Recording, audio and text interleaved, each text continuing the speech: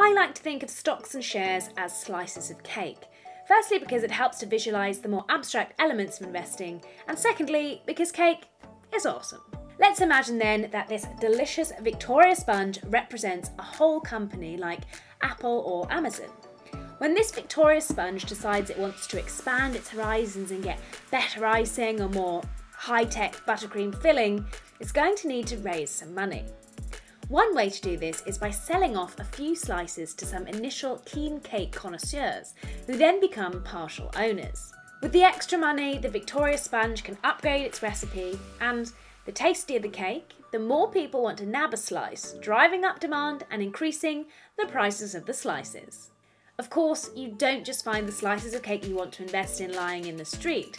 Instead, you head to a bakery where you can browse, buy and sell the baked goods that take your fancy.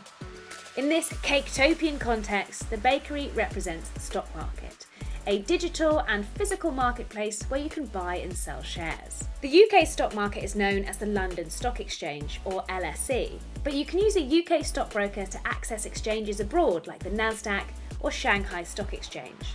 As a side note, you'll often hear the words stocks and shares being used interchangeably. Now, there is actually a slight distinction between these two terms, but for the context of getting started in investing, you can basically think of them as the same thing.